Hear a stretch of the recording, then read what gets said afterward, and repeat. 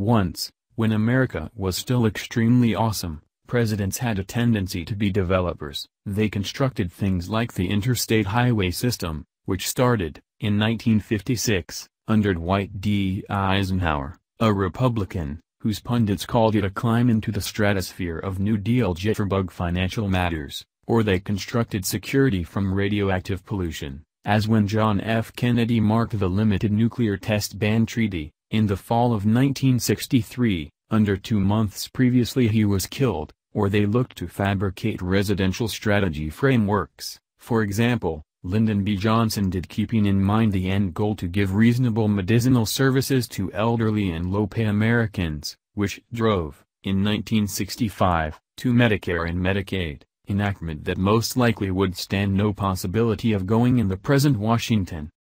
However, in the event that a destroying ball could change itself into a presidency, it would look much like the one that has been formed by the president we now have, Donald J. Trump.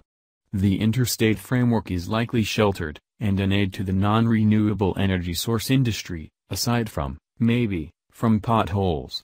The Clean Air Act, first marked into law in December 1963, still stands. However, the Environmental Protection Agency needs to undermine it by canceling the Clean Power Plan, which planned to diminish the toxins of the coal business, and the organization, drove by Scott Pruitt, almost certainly has more thoughts of that sort. The Affordable Care Act has been under assault as far back as it was passed, in 2010, however, as opposed to endeavor to enhance it, as Senators Lamar Alexander, a Tennessee Republican, and Patty Murray, a Washington Democrat, had hoped to do. Trump appears to be out to crush it, and, as Amy Davidson Sorkin as of late composed, he doesn't appear to mind how that may influence the individuals who require it most.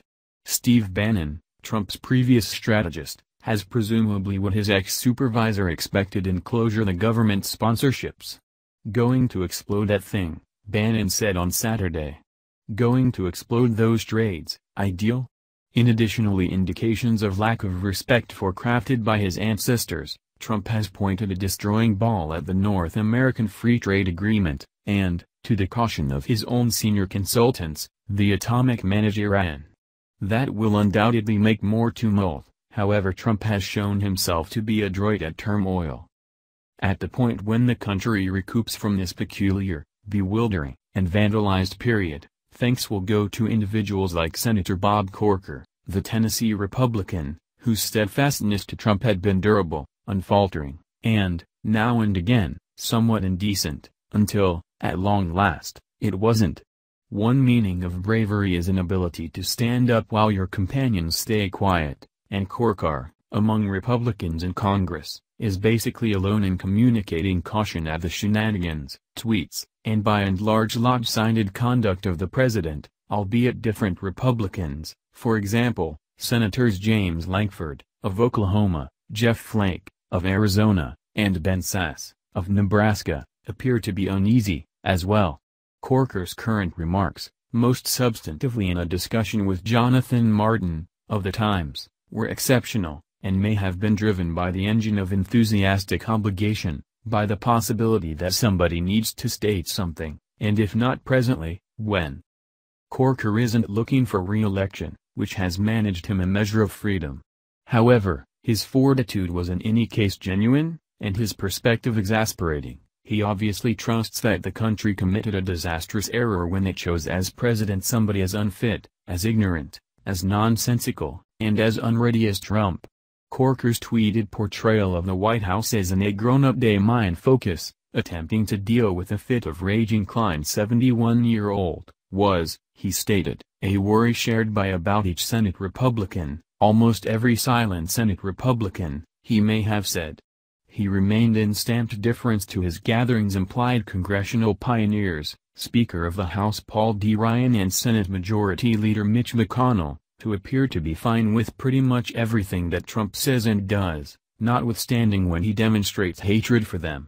On Monday, Trump figured out how to state both that he could see completely how Steve Bannon feels in proclaiming war on the Republican Foundation, and, of McConnell, that we're most likely now, I think at any rate the extent that I'm concerned, nearer than at any other time.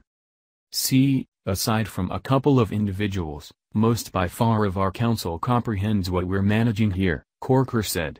He included, obviously they comprehend the unpredictability that we're managing and the gigantic measure of work that it takes by individuals around him to keep him amidst the street.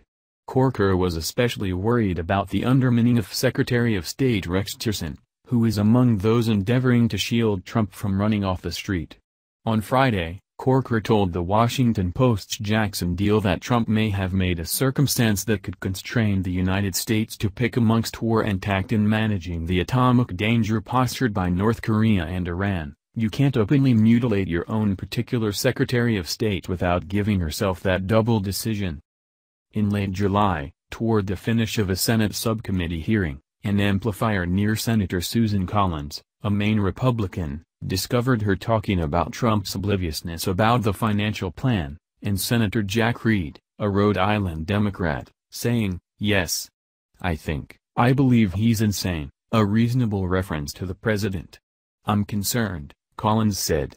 So is the nation. A current Quinnipiac survey demonstrated that 56 for every penny of respondents trust that Trump is unfit to serve. That is not really an astonishment. The country, all things considered, is confronting something that used to be a start to move the plot of Washington potboilers. What is to be done if a president is shaky, and needs to accomplish something genuinely neglectful? That inquiry was at the core of Corker's discussion with the Times. "I know beyond a shadow of a doubt that each and every day at the White House, it's a circumstance of endeavoring to contain him," he said. A few years back, David Lilienthal, the main executive of the Atomic Energy Commission, writing in his diary, made an inquiry that should have been asked when Trump, at the United Nations, debilitated to thoroughly demolish North Korea, bringing up a definitive issue about present-day war. Isn't the genuine risk to human advancement to be found in the acknowledgement that fighting is not anymore a contention inside breaking points forced by ethical quality, yet unbounded, without moral control? What, he may have included, if the destroying ball is being gone for progress itself,